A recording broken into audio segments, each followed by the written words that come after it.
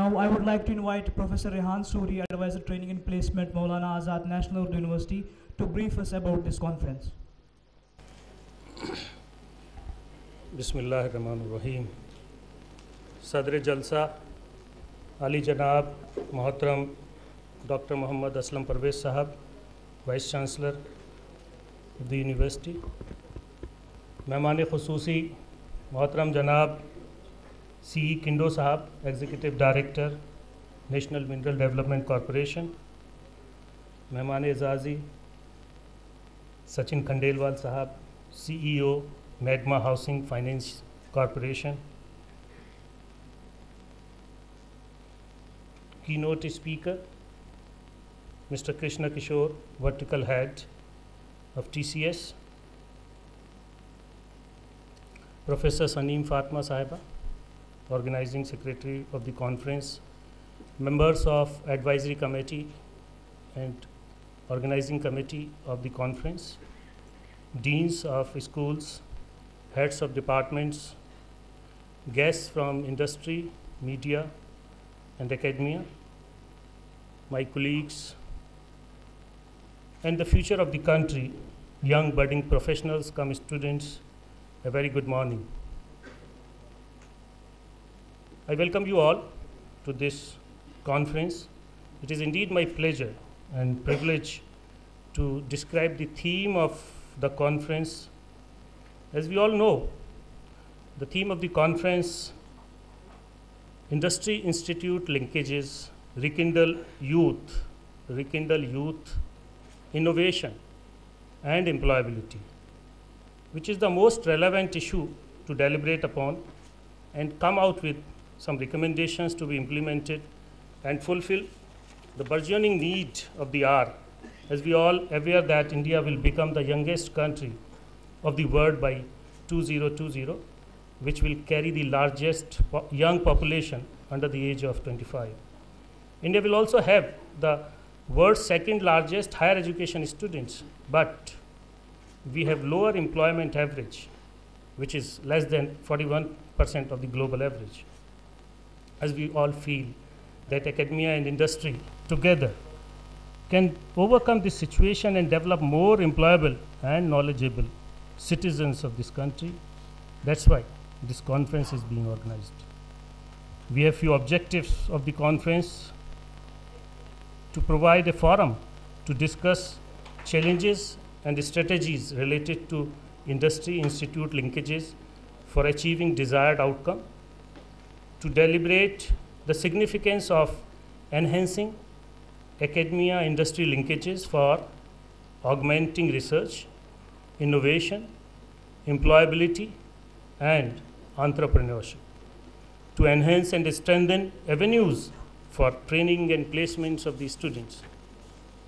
Today's conference has 4 sessions, including 2 technical sessions with the sub-themes: industry perspective to explore skill set through academia.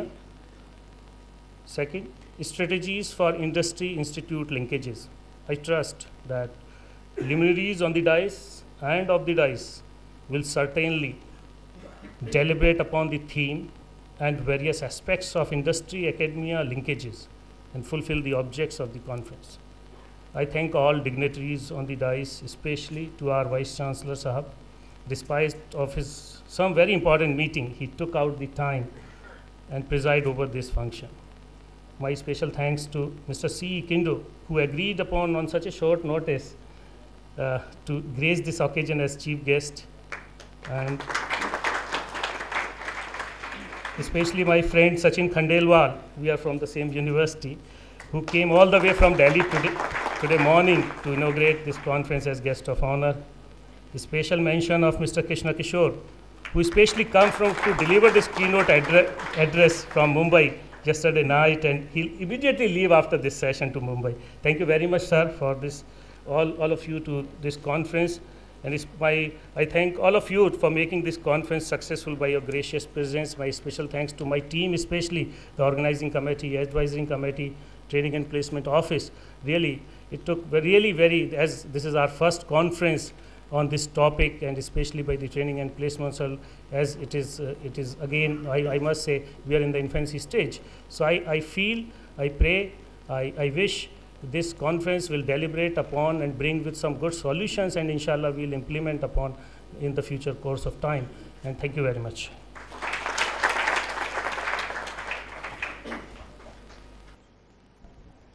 शुक्रिया, तेरे आने से रौनक तो बढ़ी, वरना यह महफिल जज्बात अधूरी रहती. Thank you so much, sir. I take this opportunity to introduce our first speaker of the session, Mr. Krishna Kishore. I will try to read his brief profile, though it is not a brief profile. We have some big shots with us today, and we are very honored to have you with us today.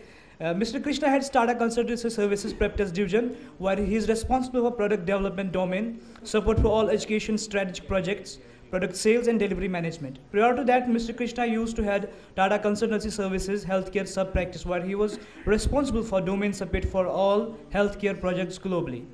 Mr. Krishna is instrumental in bringing new customers to TCS, to name a few: Cigna Insurance, Prudential Group Insurance, Prudential Real Estate, Dr. Walker's Bullfrog, Dr. Kinney's GI Specialist. Mr. Krishna has over 20 years of experience in core business areas like education, healthcare, sales and distribution, insurance, and many more. Now I humbly request Mr. Krishna Kishore, Vertical Head, Tata Consultancy Services, for keynote address with this couplet: हयात लेके चलो, कायनात लेके चलो, चलो तो सारे ज़माने को साथ लेके चलो.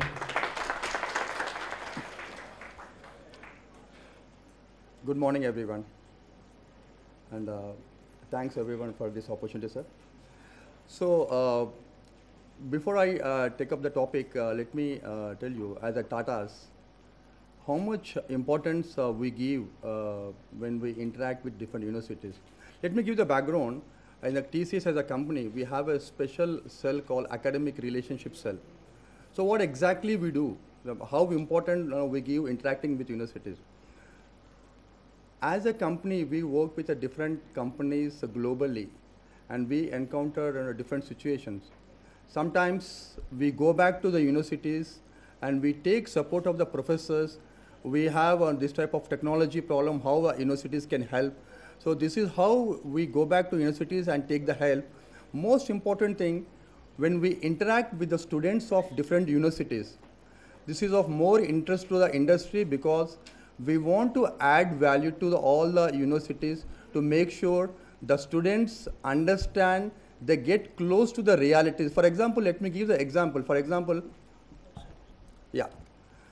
See, whenever students of management or commerce, they take up some topic, and they should take advantage and experience of their professor. For example, if they talk about any topic, for example, pricing or anything, they should make sure that how this concept is used in the real time. That's more important than just learning academically. For example, if you're talking about pricing or marketing and all, take support from your professors in real time, how this concept is used. Then you become very strong in your concept. This helps you when you attend any of the interview. So predominantly what you need to do when your university invites a guest lecturer and all, please leverage their experiences with your theoretical concept. You have this many subjects, and how these concepts are really implemented. For example, you need to be upfront, abreast of what's happening in the market. Today, we talk about different technologies. We talk about different players in the internet area and all. So you need to see what is the pricing strategy. We're talking about Reliance, and the new trend is happening. So when we talk about the topic called pricing, what is the strategy which Reliance is applying? Your professors will be in a position to help you out. So basically what I'm saying is, companies, it's self-interest to come and interact with the universities so that we share our experiences, and we also sometimes give our problems to the professors, how you can help us in a technological situation. And we also bring the real life scenario, what's happening globally, so that our students who are the spine of this country, when we add value, we get a better product back to the country and back to the companies. So this point is very, very important. Make sure your academics, whatever concepts you read, let be very, very close to the real-time world, what's happening. Otherwise, The moment the marks are important, but it's not everything. You know, you come back to the company with a 95%, but eventually you really don't understand what the story behind the concept. So it will take a lot of time for the industry to make you, to put in front of the customer. So again, my humble request is, industries work very closely with universities, and you have to, as a student, the message is, make sure, take experience of the professors and the guest lecturers who come, learn the concept and how they are implemented in real-time scenario. The theoretical should be supported with a situation-based analysis. For every company, take some cases, how the situation has been handled. Then you will become more strong. Concept automatically will understand. Hope so. I have 4 points to cover. So this is where industries will help you. How each, for example, when I go and take some lecture, I take some cases, real-time cases. These were the cases which we have faced in Japan, a different country. And we asked students how this scenario you're going to help us. Sometimes we get brilliant ideas from the student, which we take back and which we take back to the industry. So this is how the very important point where industry and universities will work together. Sometimes we come with some technology constraint. So we go to the professors of different prestigious universities. We tell them we have this technology constraint. So they spend a lot of time on the research and they come up with, we had some problem with the cloud computing. So we took some from IIIT Hyderabad. So we do invest on a lot of investment on the universities, and we get a good productivity from the research papers, what they submit and all. So this is the one point I would like to say. Your theoretical subject should be very, very close to the reality of the life, what's happening in the market. This is the one thing I would like to incorporate. Second thing, coming back to the message to the youth. See, when you, as a student of this university, when you want to face, obviously, we all say that, I want to get a good job. See, job is going to be a byproduct if you're very, very confident of what you're doing, okay? So when we interact with the student, there are a couple of qualities which we see. Most important thing, my friend, you have to trust yourself, you're the best. Now, when you want to face something, make sure you're the best. So if you don't trust yourself, how other person can trust you? So make sure you trust yourself, you're the best. Second quality, what, we always try to give input. Wherever you go for a campus interview, you plan it very, very thoroughly. See, sometimes I go for an interview, students come with a very casual attitude. They don't know, for example, if I come as a TCS, they don't know who is the CEO of the TCS, and he's attending the interview. So minimal planning is very, very important. Today, technology is so advanced. If you spend 10 minutes time, you'll get to know everything about TCS. So which is very important. Don't walk into the interview without knowing the company's background. See, for example, I was just reading a case study. For example, a person gets an interview call from Asian Paints. The student, the way he has planned, he has gone to the Asian Paints shops and he understood what products they sell. So he has done some homework. In the interview, if he said, I know about your company, then the person asks what homework you have done. If he said that I have gone to the shops and know about the product, that's it. So again, it's an art. So you can drive the interview the way you want if you do a proper planning for that. So this is something which I would like to give input to the student. You please plan. And the third thing which when we go for an interview, please exhibit highest level of discipline. Because you from you're from such a decent university, please maintain decency and decorum of the university, exhibit highest level of discipline, everything. Let me give you one tip. When we go for a campus, it's going to be very important. There is a question which is known to everyone in the interview you're going to ask. But 90% students flunk to answer this question. This is something very openly. As an interviewer, I take first 3 minutes time to decide whether to take this student or not, depending upon that question. Once I take a decision that I'm not going to take this student, it will be very difficult for you to change my mindset. The simple question is, just a normal question, tell me about yourself. This is something which definitely you're going to ask. Okay, so here you have to take experience of your placement cell. There is a format available because students jump from my hobbies to my family background. There is a format available where you take expertise from your placement cell, how you need to present. The first 3 minutes in an interview is going to be very, very important point to decide how you are going to take forward the interview. So these are the 3 points which I would like to give the message to student. Apart from that, obviously, I'm sure your placement cell will train you how to face the interviews, what all the, see again, there are around 30 to 40 questions normally, for campus recruitment which comes. Apart from that, I'm sure, your teachers will train you. So this is the things which is a known that you're going to be asked, so please plan accordingly. Third thing, I'm going to touch upon the innovation. Today we talk about the digitization, that's a buzzword. So let me talk the innovation, what's happening in the education industry. Actually, I head the education vertical for TCS. So the tremendous change which we have seen from last 5 years. So as a TCS, today, TCS conducts most of the high-stake exams in India. For example, if you take GATE exam, okay, for MTech, the online exam is conducted by TCS. If you take most prestigious management exam, CAT exam is conducted by TCS. If you take JEE exam, JEE mains is conducted by TCS. So for CLAT, for the law, it's conducted by TCS. Now recently we have one APMCET. So slowly what TCS is going to play a role, how come an IT company is getting into education? But see today you must have seen that a lot of scams are happening, paper leakage and all.